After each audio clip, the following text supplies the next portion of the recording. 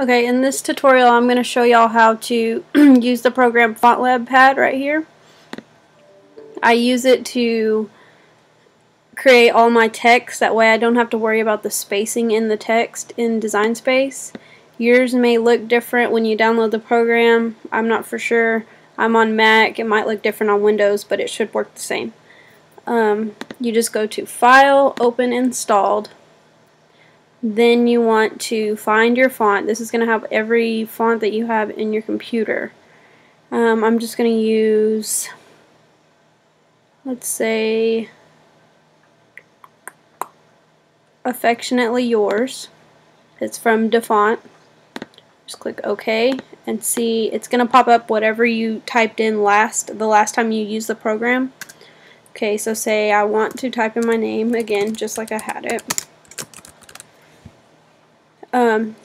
The spacing in it is perfect. You don't have to adjust the letters. You don't have to worry about the spacing in between the letters.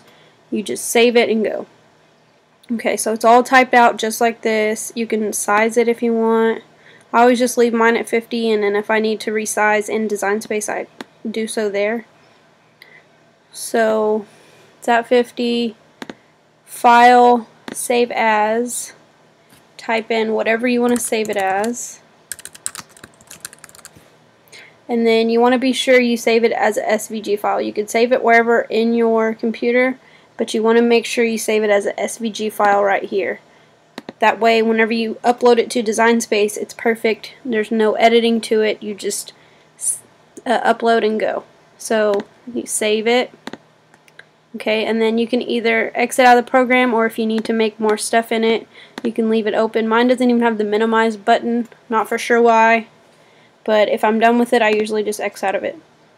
Then I go to my Design Space right here, upload, upload image, browse. Right here is where all my documents are. Here's the one I just typed up. See, now it's perfect. It doesn't give me the option to edit it at all because it's an SVG file, so you don't edit them when you upload them.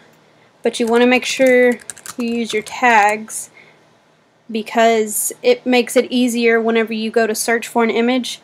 It makes it easier. You just type in a keyword and it pops up. If you don't, then it won't pop up, and then you have to type in the exact name that you have under the image name, and that's a pain. I did it the first months I used Design Space, and oh, it was bad.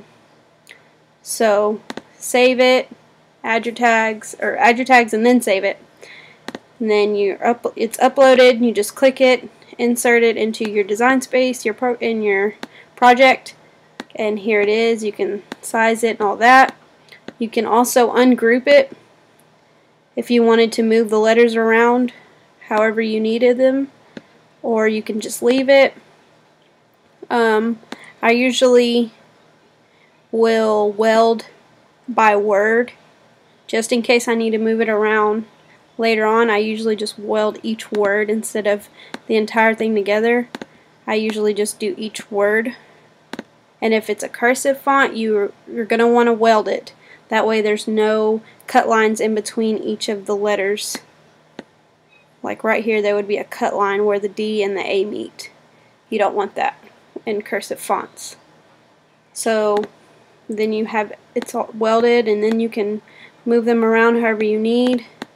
Then you can align it, center them, and if you want them to stay this exact way when you hit make it, you want to hit attach, and then when you go to your cut screen, it's going to be right there. Exact same way. They're not going to be spread apart or in different spots or whatever. It's going to be exactly how you have it in the project. And then you just cut or write or whatever project you're making, and you're ready to go. There's no spacing needed. You don't have to adjust any of that.